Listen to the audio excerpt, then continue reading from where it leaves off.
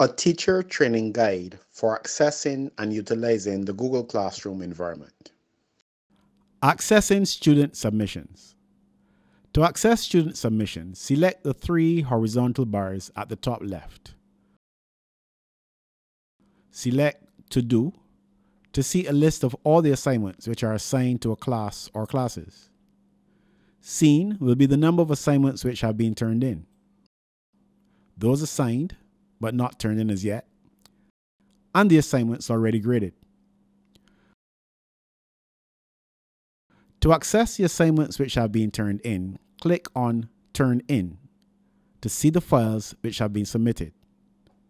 In this area, the marks which have been inputted thus far and the names of the students.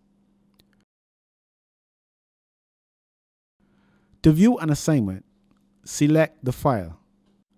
It will open in a new tab. In the panel on the right, enter the grade for the student. To go from one student's paper to another student's paper, select either the left arrow or the right arrow. Go back to the previous tab, which is still open on the left. This gives the option to provide a mark for a specific student, those who have turned in assignments, or for all the students in the class, including those who have not turned in an assignment.